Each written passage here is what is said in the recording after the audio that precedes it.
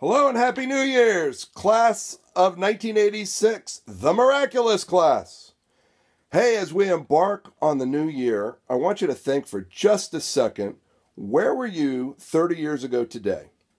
That would be January 6, 1986. Thinking back, I think I was probably still in Old Saybrook, Connecticut, bored out of my mind because Christmas break was over, dying to get back to Davidson to hang out with you, the members of the miraculous class of 1986. I must say, in retrospect, I was also looking forward to coming back. I had met this really, really cool freshman girl the month before, in December before break. Thought a lot about her while I was gone over break and I'm really looking forward to seeing her when I got back. Who was that? That's right, Elizabeth Franklin. No, I'm kidding. It was actually Eileen Keeley.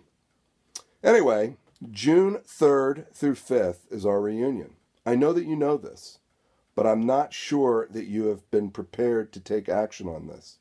You need to make plans to come to Davidson on June 3rd through 5th. We are going to have the most amazing time. Ryan and Lisa Davis and I are going to host you here. We have lots of fun planned, and we think you're going to have a fantastic time. So plan on coming back. Everybody come back. We want very, very tall people like Jim McConkey and Brad Brechtelsbauer to be here. We'd also like very, very short people like Pam Colquitt and Mary B. Haas. And we'd like every one of you who's in between the two of them. Come back June 3rd through 5th. I'll be Skyping you again. I will remind you about this. Until then, this is Pat Millen, WPAT, Davidson, North Carolina.